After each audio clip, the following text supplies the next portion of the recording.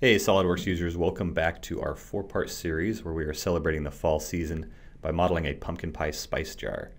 So grab a cup of hot apple cider, press mute on the football game, and let's get started with part 2 of our series.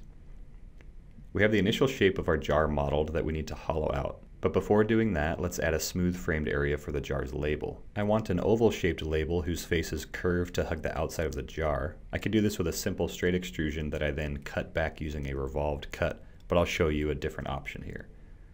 Let's unhide our profile sketch that's on the front plane and start a new sketch on the front plane. Use the Offset Entities tool to offset this sketch 5/1000ths of an inch to the outside of the sketch. I'm going to use this outer curved edge to create a revolved surface, so let's convert these other 3 lines to construction lines. Exit the sketch and navigate to the Surfaces tab in the Command Manager. Here you'll find the Revolved Surface command. Enter the Revolved Surface Property Manager and select our sketched center line to revolve the surface around. We just need our label area in the front of the jar, so let's do a 180-degree revolve. Now let's sketch an ellipse on the front plane. I'll snap the center line to the part's origin and dimension the major and minor axes.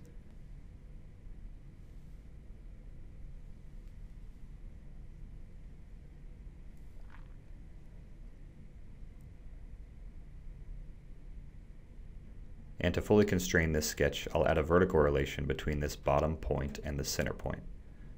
Exit the sketch. Unhide the jar body and enter the Extruded Boss tool. Under the From drop-down, you'll see the option for Surface, Face, Plane. Select that option and then select the revolved surface we created. Under Direction 1, you can click on this box with the little arrows to toggle the extrusion direction.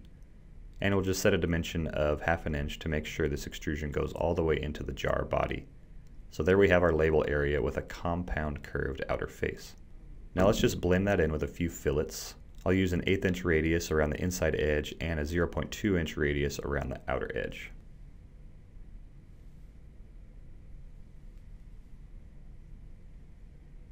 Now we're ready to hollow the jar out using the Shell tool, which you'll find in the Command Manager.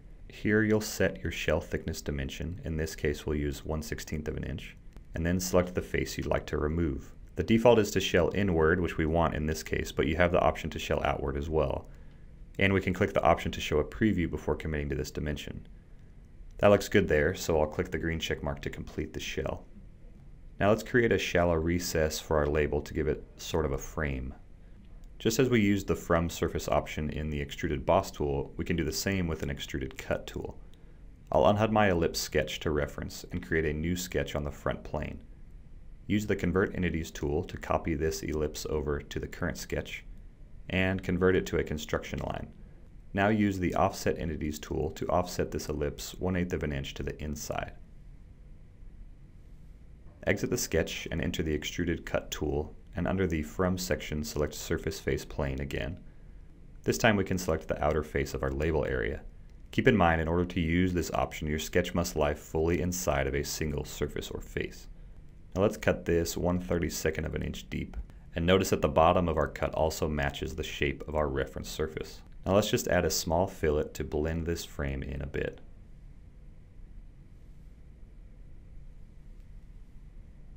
Okay, we're about ready to add the thread to the neck. First let's add a collar around the base of the neck, which will act as a stop when the lid is screwed on. We'll do this with a simple revolve, so let's sketch on the right plane and use the Corner Rectangle tool to draw a small square. I'll set an equal relation between one of the horizontal lines and one of the vertical lines, then dimension the square's size and position.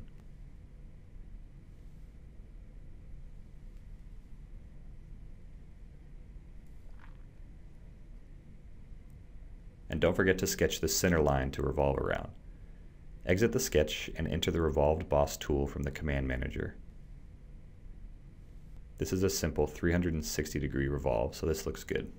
Now let's add the thread.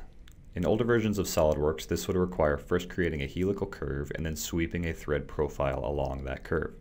But the 2016 and newer versions now have a thread tool. You can find the tool under Insert, Features, Thread. Once in the Thread Property Manager, let's first set the thread's location by selecting a circular edge, in this case the top outer edge of our jar's neck. and I'll set an offset distance of 1/16 of an inch, which will separate the top of our thread from the selected edge. Then let's set our end condition. Here you can choose to create a blind thread where you set a dimension for the length of the thread. You can choose to set the number of revolutions, or you can choose up to selection, which allows you to choose a vertex, edge, plane, or planar surface in which to terminate the thread. In this case, we'll set the number of revolutions to 1.25. And right now the preview is showing a cut thread, so let's come down here and change this to extrude thread and select mirror profile to extrude this to the outside of the neck. Finally, under specification, you can choose from a list of standard inch and metric taps and dies, and even industry standard bottle profiles.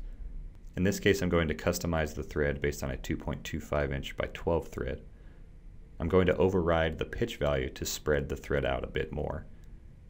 That looks good for now, so let's hit the green check mark to create the thread. Now we also have a little bit of control over the thread's profile. If you hit the arrow next to the thread feature in the history tree, you'll reveal a thread profile sketch. Double-click that and you can edit some of the dimensions. Here I'll set the thickness of the tip of the profile to 30 thousandths of an inch and the height of the profile to 0.08 inches. Keep in mind you can't change the angle of the profile here, so if you'd like to customize that, you'll need to create the thread using the aforementioned helical curve and sweep method. So after altering those dimensions, navigate to the top of the window and click on this little traffic light to rebuild, and you'll see your changes take effect. There we go, that looks pretty good. I'm happy with that. Now notice how the thread starts and terminates with a flat face. I'd much rather the start and finish taper up to the thread. There are a number of ways to model this in, but I'll run through a pretty simple option. Let's navigate to the Sketch tab in the Command Manager, and in the drop-down under Sketch, enter the 3D Sketch environment. And under Spline, select the Spline on Surface tool. Here we're going to draw a 2-point spline that lies on the outer surface of the neck. Then set the spline points coincident to these points where the thread meets the outer surface of the neck, and we'll set this spline tangent to the helical edges of the thread.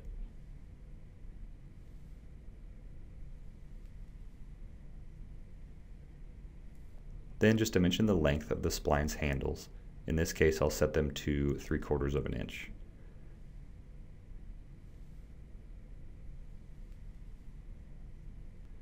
To wrap up this sketch, just draw a straight line to enclose the sketch. We can now use this as one of our profiles for a boundary operation. For the second profile, we can simply sketch on the flat face where the thread starts, and use convert entities to copy the edges of this face over to the sketch. Now exit this sketch and enter the Boundary Boss tool from the Command Manager. And once in the Property Manager, first select the profile sketch we just created, then select the Spline profile sketch. You should see a preview of the boundary at this point, which looks a bit angular. So in the Direction 1 box, reselect our first profile sketch, and we'll set a tangency to face constraint from this drop-down, which will make this boundary start tangent to the selected faces that interact with the profile sketch. If the tool defaults to the wrong selected faces, just select the Next Face button to toggle through the other face options. There we go, we have a nicely tapered and blended start to our thread. So I'll just repeat that operation where the thread terminates, and I'll catch you on the other side. So there we have our completed thread. Let's just blend the thread and the collar in a bit with a 15 thousandths of an inch fillet all around.